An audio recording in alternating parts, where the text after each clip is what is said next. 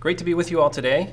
My name is Kevin Rowland. I'm with Jordi Labs. I'm the laboratory manager, and today we're going to be talking a little bit more about extractables and leachables analysis.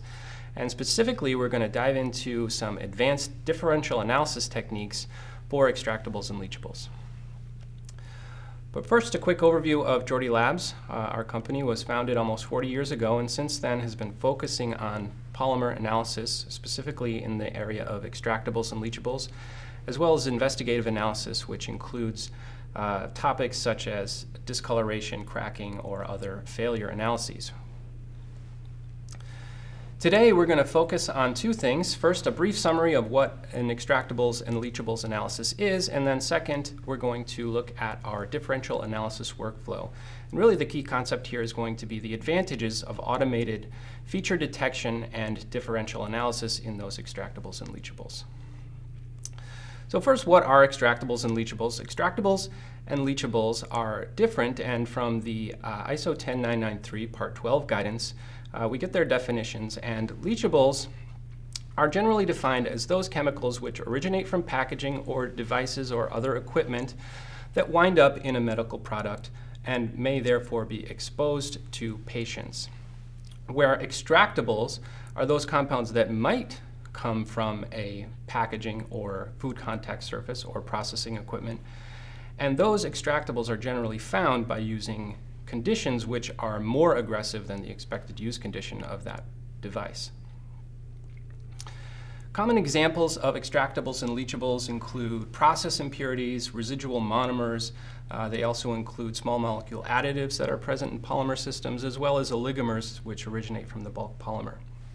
Now, our analysis is going to attempt to use a wide range of extraction conditions such that we cover a lot of ground for the potential leachables that might be in a particular system. And then hopefully, if our study was designed well, we will capture all of those leachables in one or more of those extraction conditions.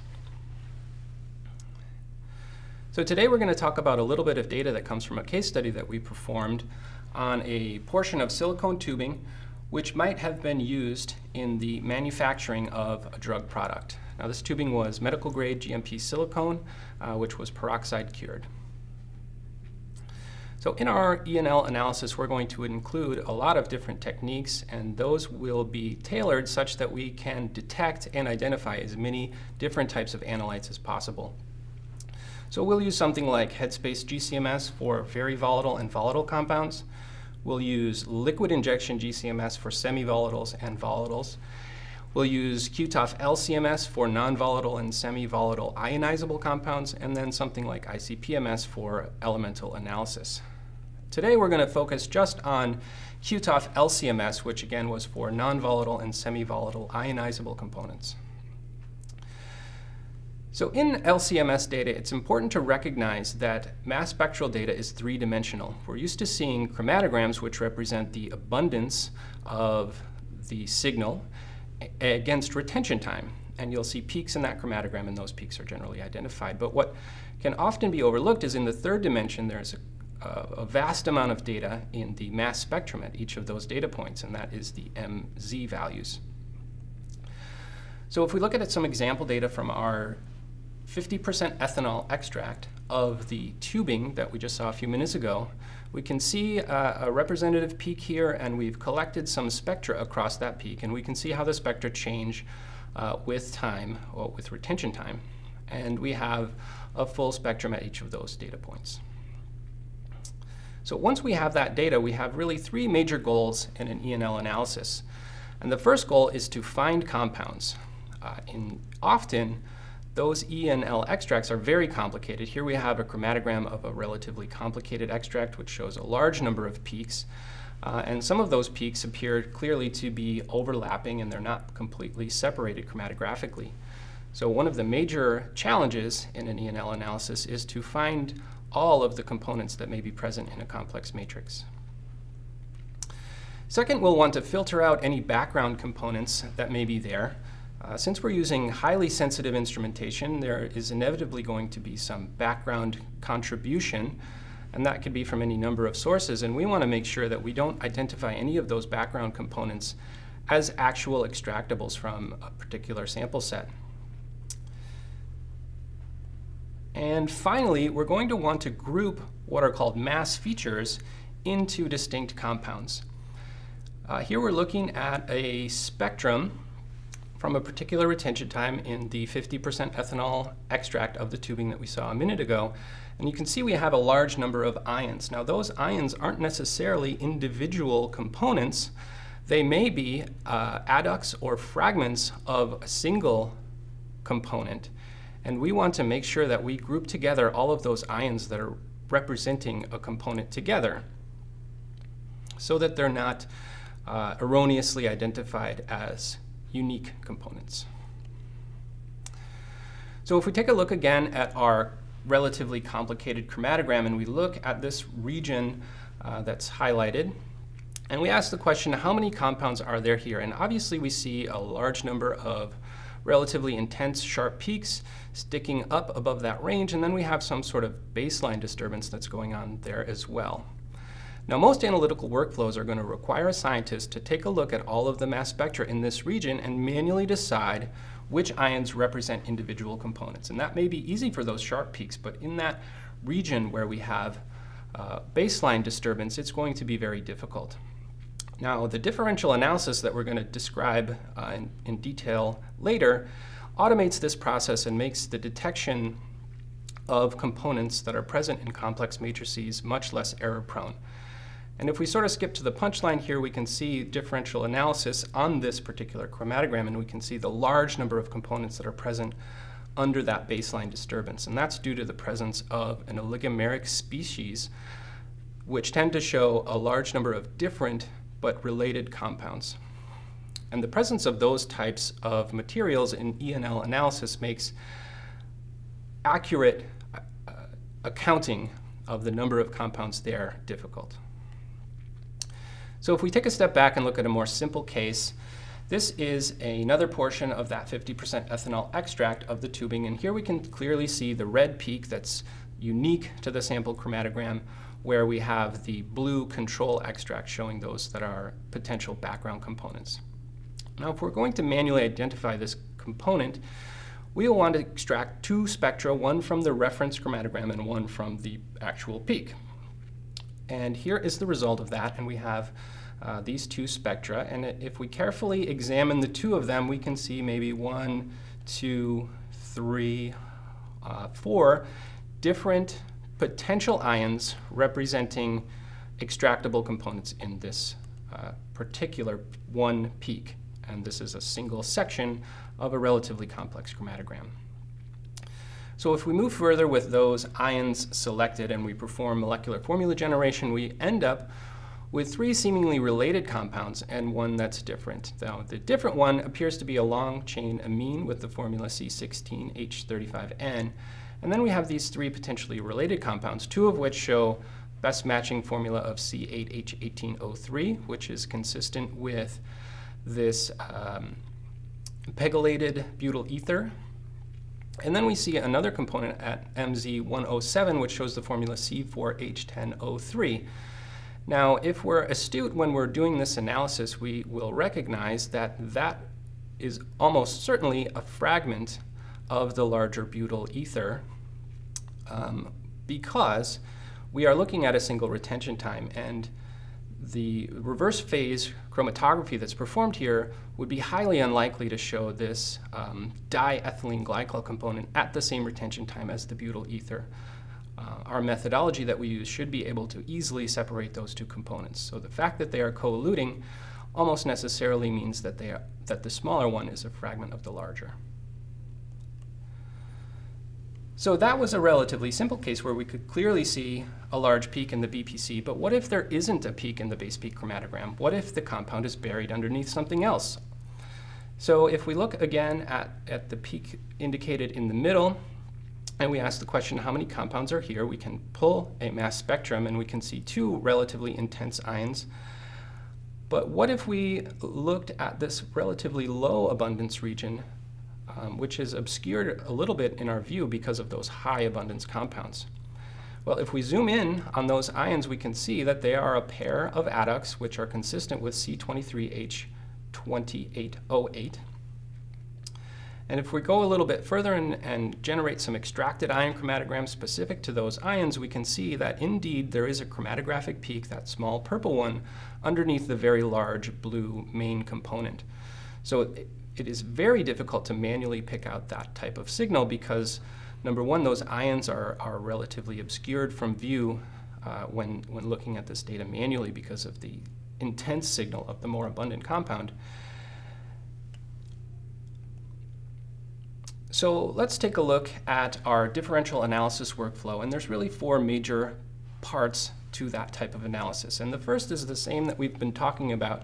We want to find compounds, and we've mentioned how to do that manually, but we want to do it in a more efficient way, and we want to do it in a way that's less error prone. So we're going to use software, and the software that's being used uses an algorithm that's called molecular feature extraction.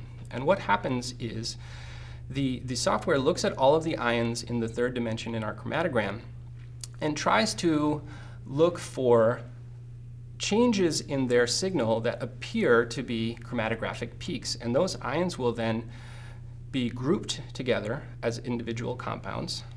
The peaks that we see will be integrated from their extracted compound chromatograms. We'll then be able to eliminate any ions that aren't related to those compounds and then average spectra across the entire peak, generating better averaged data. So again, looking at this one peak that we've been looking at a lot today, we can see the 6 spectra that are generated. If we send this data to our molecular feature extraction algorithm, we can see the result here. We clearly have the green integrated peak, which represents the major component here. And then we also have the compound spectrum. You'll see that all of the extraneous ions have been removed. And we've isolated these 4 different ions that all appear to be related to a single compound. We have the M+ proton and M+ sodium adducts, as well as the 2M+ proton and 2M+ sodium adducts. Now, if we were to do this manually, it may be very easy to miss the fact that those higher mass ions are in fact related to the lower mass ones. So the second step of our differential analysis workflow is to perform what's called recursive analysis. And what we're going to do there is first we're going to align the compounds that we see. Compounds with similar mass and similar retention time within a certain criteria that we set are going to be recognized as being the same, and they'll be combined together. And once we've done that, we can look at a master list of all of those compounds that were detected in our entire study, and we can go back to each one of the individual data files and search those data files for compounds which may not have been identified or detected in the first pass. But now that we know what's in all of the other extracts from the study, we can look for them specifically. So here we have one compound that was observed in a single sample set, and then we're going to apply that compound through recursion to a series of other sample sets. And you can see that in the first 2 cases we have a relatively big peak, and those peaks were probably identified in the first pass.